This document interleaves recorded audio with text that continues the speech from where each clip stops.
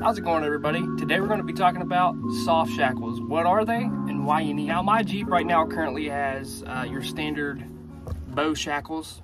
It has the rubber piece on it to eliminate the sound when it's smacking the bumpers when you're off-road or on-road when you're hitting potholes. And these things do have their place, don't get me wrong.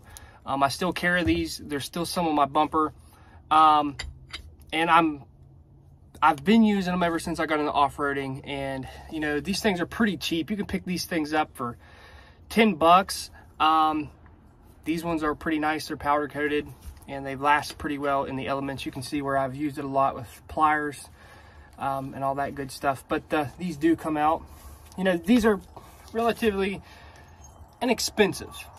Now when we get to something like this, Factor 55 has a soft shackle, and there's tons of other people out there on Amazon and so on and so on, and they all have different prices on them. Just depends how they're built, where they're made, and all that. Factor 55, this is supposed to compete with it. This is actually a Harbor Freight one, and the reason why I like this one so much is it has the coating on it for the UV protection, and the sheath that is on it is actually made around the rope, and that makes it nice so it don't rip and tear your rope and all that good stuff. As you can see, it is a BADLAND Soft Shackle, and I've been messing around with this, just pulling stuff around the yard, and I'm actually starting to really enjoy this soft shackle. These are only $34, so they're not that bad. There is pros and cons between both of these, but they both have their place, so just don't get rid of this one just to carry this one. Make sure you carry both, because you never know when you might need them. First off, we have the bow shackle, and one of the cons is a lot of people put these on their bumper, which I have one on each corner, and I have some inside the Jeep. But a lot of people put this on their Jeep, and they'll actually rust. Another con is these are heavy. They bang around, and if they would break, they would fly at you and probably kill you if they hit you hard enough. But always buy stuff that is way above rated for what I own, like my Jeep Wrangler or my Cherokee. This is made for, you know, pulling big trucks, and it'll pull a Jeep just fine. So I'm very confident in this. That's not going to break. Another thing, if you're handing this to your buddy, he slips, goes into a creek crossing, water, you'll never find this thing again unless you're digging around in the mud. That is another con. And don't get me wrong, they do have their place, but the way stuff is evolving nowadays, these are slowly getting faded out. When it comes to a soft shackle, what I like about it, there isn't no screwing around. You don't have to get in your Jeep, get a pair of pliers, pop this thing loose, hit on it a little bit, and then sit here and unscrew it. Or it may be rusted and you can't get it. What I like about a soft shackle is you just pull it back like this, straighten this out, and you can go around whatever you're going around.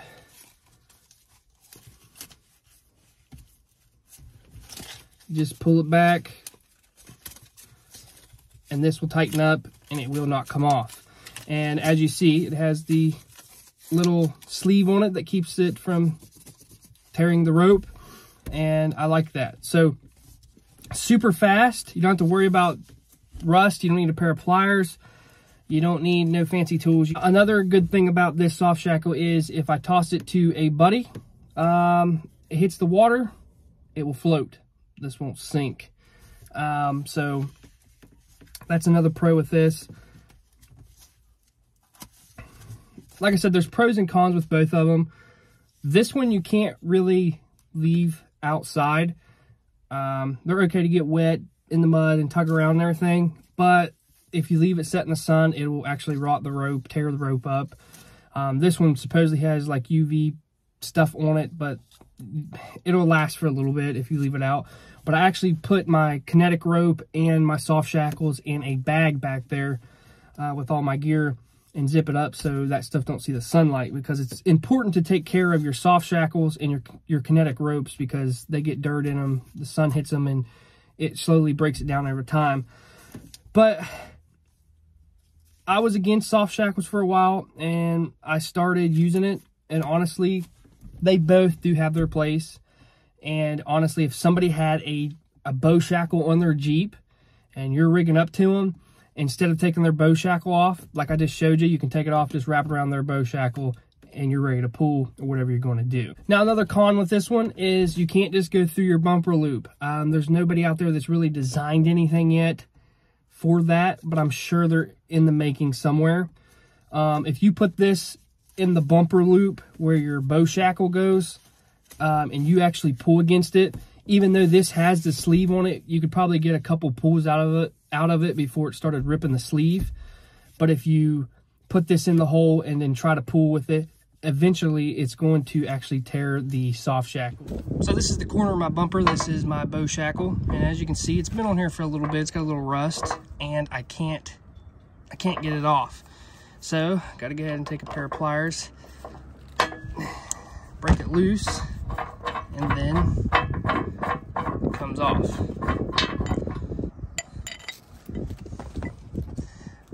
As you see, this bumper it doesn't feel sharp, but when you put tension on this, it'll actually eat this rope. And you can squeeze this rope in there and get it around there, and eventually it'll eat through this.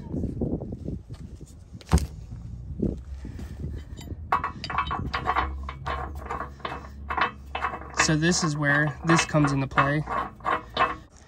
So say we're getting ready to pull somebody, you want to go ahead and turn this back a little bit and leave it loose. Got our kinetic rope, so instead of undoing this and messing around, we can go ahead, put the soft shackle around here.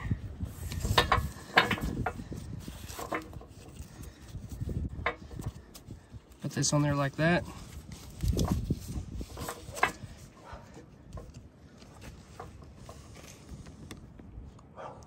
And you have a nice and secure connection with a soft shackle. Same way with marrying two straps together. A lot of times our strap isn't long enough and we have to put them together. Well, a lot of times we'll actually just run it like this and we hook it to another strap, and what happens is this usually tightens up so tight with the other strap, it's really hard to get off. So what you can do, instead of screwing around with that, messing around with trying to do all this, you can do it very quickly by just taking a soft shackle and putting it in between it, just like that. And you may have two straps, and it's longer, and you have a soft shackle in the middle. So if something would happen between that, this would just break off, rip, or fly off, and it wouldn't hurt you. So there's a lot of uses for a soft shackle. One thing I don't recommend is using a bow shackle like you would a soft shackle. Like if I'm hooking two lines together to make the line longer, if I have two of them, I would not use this in the middle, because this could break off, the rope could break, the kinetic rope could break, and this could fly through your windshield. There's a lot of tension when you have two kinetic ropes hooked together like this, and that's why I use a soft shackle, because if it breaks, this falls and hits the ground, nothing's going through your windshield, and it's all good. You can even do it with straps. You can use a soft shackle with two straps, put it in between, and it makes your strap longer. That way you're not messing up your straps and you're not marrying them together and they're hard to get off. Because this past year I pulled out a car and I just used the straps, and what happened, it tightened so tight I had to actually put hot water on it and unmarry them.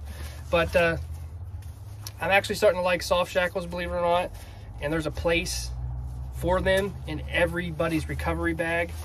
So I believe you need to go to Harbor Freight and pick you up at least two of these and have them in your Jeep, because when you're in a recovery situation, the last thing you want to do is be out there messing around, stomping in mud, stomping in the water, playing in the creek. And that's mostly what you do when you're trying to put a bow shackle on. Hey, give me the pliers, they're in the glove box, they're in my tool bag. You don't need pliers. A lot of people already have these on their Jeep bumper like I do, so I don't even need to mess with those. I just use a soft shackle, slip around there like I showed you, and that's basically it. And if you keep these in a bag like I do my kinetic ropes so the sun don't hit it, these should last you a very long time. Harbor Freight impressed me on this. Believe it or not, Harbor Freight is actually growing their recovery, their light section, their winch section, their overlanding stuff. They have a big section out, well, in West Virginia they do, and I was really impressed to see something like this. I'm very excited to see what else they have coming out. So I just wanted to make a little video on the soft shackles that Harbor Freight are selling. They're comparable to Factor 55, and I've been playing around with them. If you guys been wondering about soft shackles, and if you were like me, like, oh, I'll stay with the old bow shackles, old reliable, honestly, I would pick up at least 2 of them. It'll make your life a lot easier and a lot faster. When it comes to recovering a vehicle, you know, we're out there, we're trying to get it recovered, get it out of the mud or whatever it's stuck on. And honestly, I hate to say it, the soft shackle is a lot faster and a lot easier to work with. And if you drop it, it's not going to smash your toe, it's not going to smash your finger. They float in the water, they're not heavy. You can put them in your recovery bag, and you're not carrying a bunch of bow shackles around and making your bag heavy and all that good stuff. There's a lot of benefits out of both of them, and there's a lot of cons out of both of them. It's just one of those things where you should carry both of them. You should have at least 2 or 3 bow shackles and 2 or 3 soft shackles. So yeah, that's just my opinion of them. I'm really impressed with Harbor Freight because, you know, I swear I buy most of my tools to work on all my Jeeps with, and to see that they're getting into the stuff like that really makes me happy, because you don't have to order it now offline and wait for it. If something would happen and you're out wheeling and you need another strap, you can go to Harbor Freight. There's a Harbor Freight everywhere, and go get you a strap real quick, or a tree hugger or anything like that. So go check them out, buy you one. Let me know if you have soft shackles and how you like them, and how you like bow shackles, or what you dislike about both of them. Leave them in the comments below. I'm Cherokee Ronnie. Stay dirty, my friends.